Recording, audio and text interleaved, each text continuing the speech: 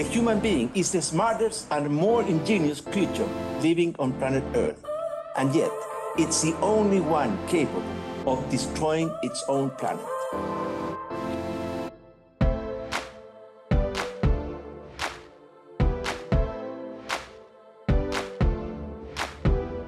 If we don't adapt, the consequences will be disastrous. We need the voices of young people. We are also the ones that are going to face this crisis, for the rest of our lives, probably. This is the battle of our lifetime. Significantly more money and funding is needed.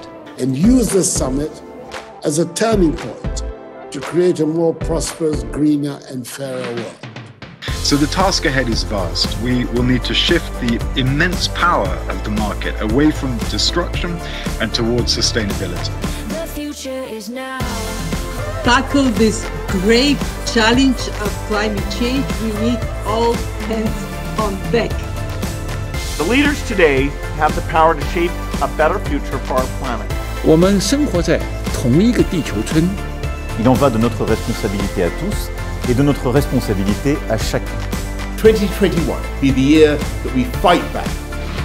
Certainly collaboration is a key part of this.